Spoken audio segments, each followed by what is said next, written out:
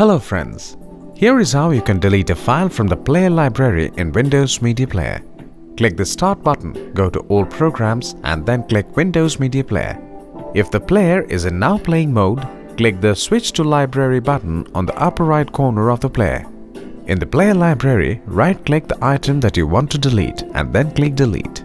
To select multiple adjacent items, press and hold the Shift key while selecting. To select non-adjacent items, press and hold the Control key while selecting. You can either select the Delete from Library Only option to delete the link to the file from your player library, or select the Delete from Library and My Computer option to delete both the link to the file from your player library and your computer. Click OK to confirm. See, this wasn't hard at all. Thanks for watching.